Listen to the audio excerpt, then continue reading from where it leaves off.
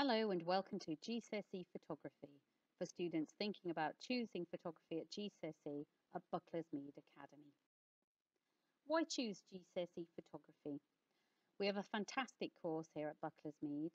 This course is for creative and imaginative students who enjoy exploring their ideas and looking at things in a different way. We develop our understanding of the visual world, learn practical skills, camera skills, and respond to ideas and issues in ways that are personal to you.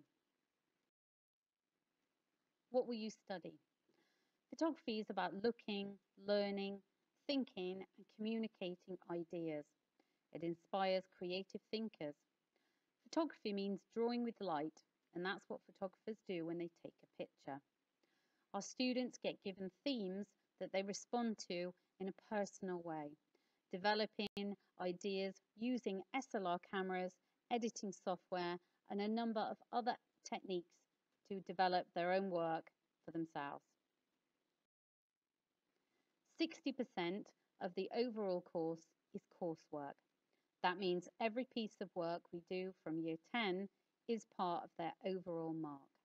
This is a fantastic way so you're not reliant on a number of exams at the end.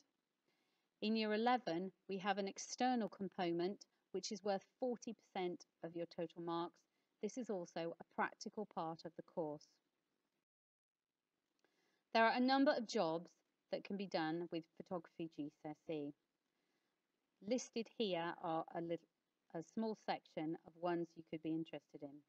Fashion photography, fine art photographer, sports photographer, picture editor, technician, forensic photographer, teacher.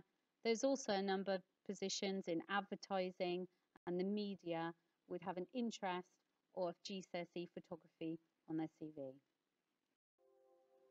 One question I get every year is I don't want to be a photographer, so why take photography?